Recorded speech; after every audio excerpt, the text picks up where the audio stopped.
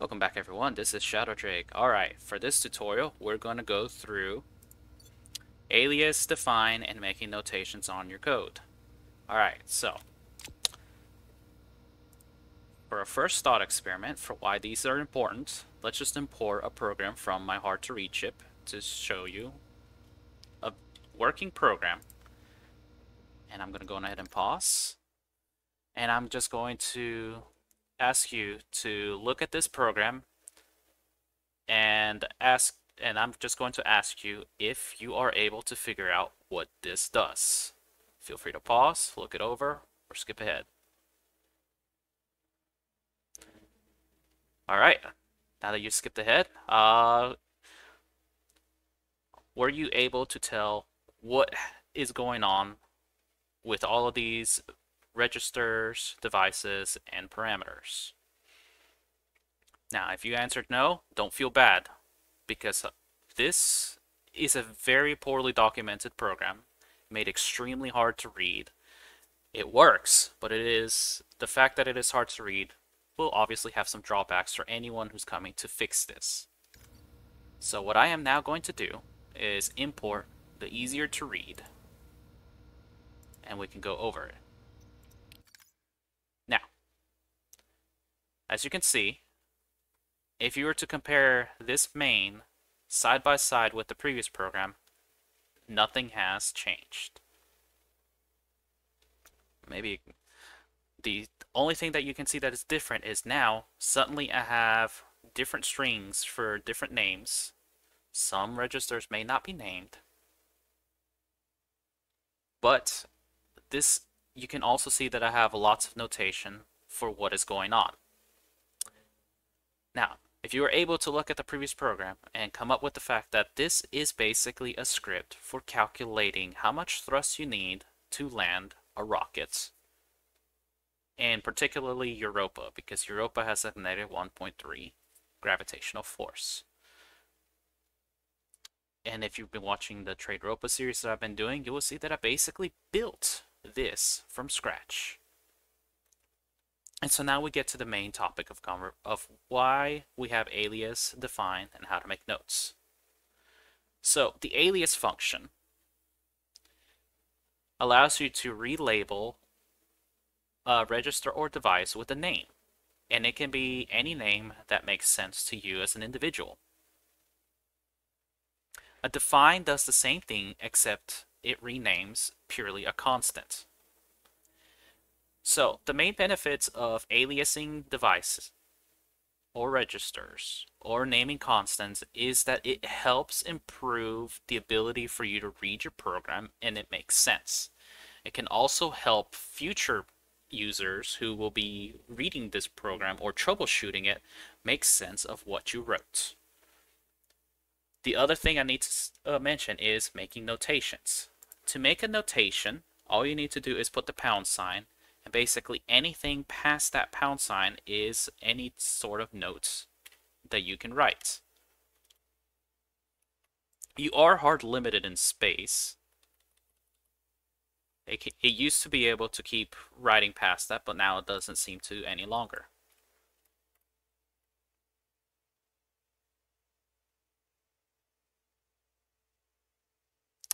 Fix that.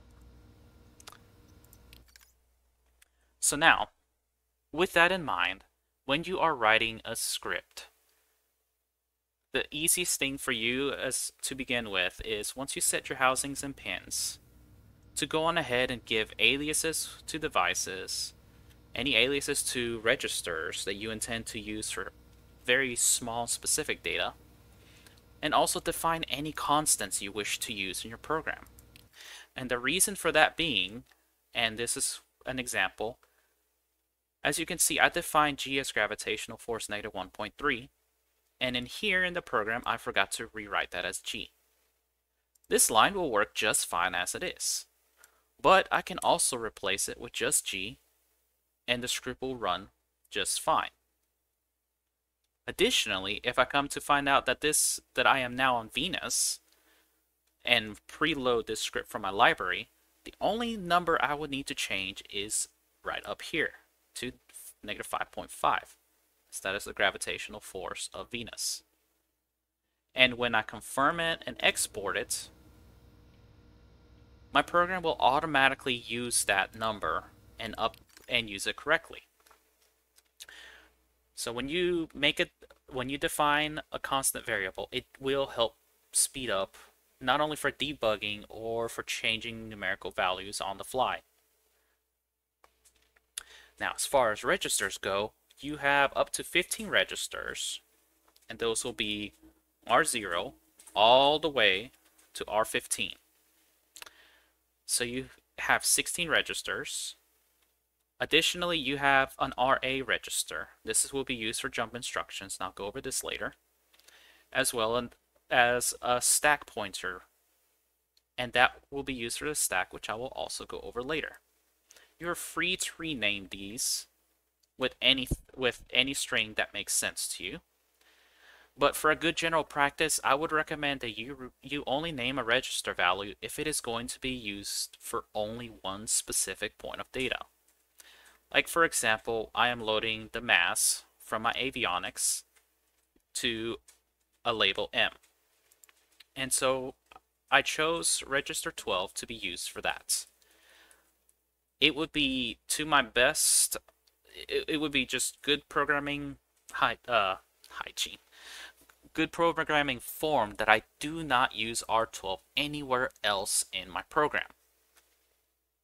And that is why you still see some registers like R0, R1, and R2. Because I am loading R0 as velocity right here, and later on at line 26 I'm loading the thrust. Because this changes based on where it is advantageous to not use this, to not give this register an alias, and just leave it as R0.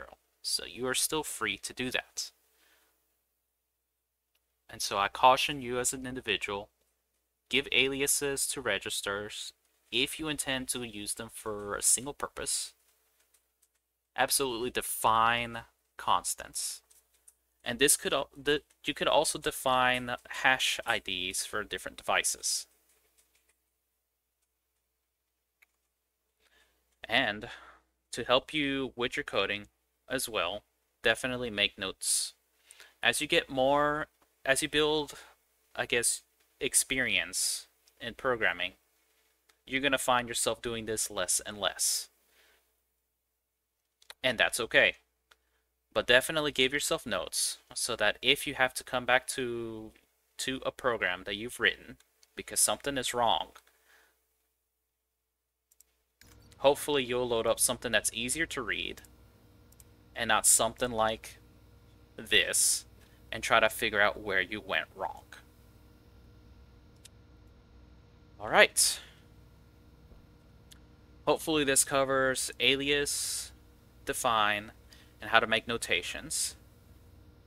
Alright, next up is going to be several videos, and depending on what you need help with, try to feel free to skip around. But it's going to be kind of like a group of videos, and we're going to write our first code. Alright, hope to see you then.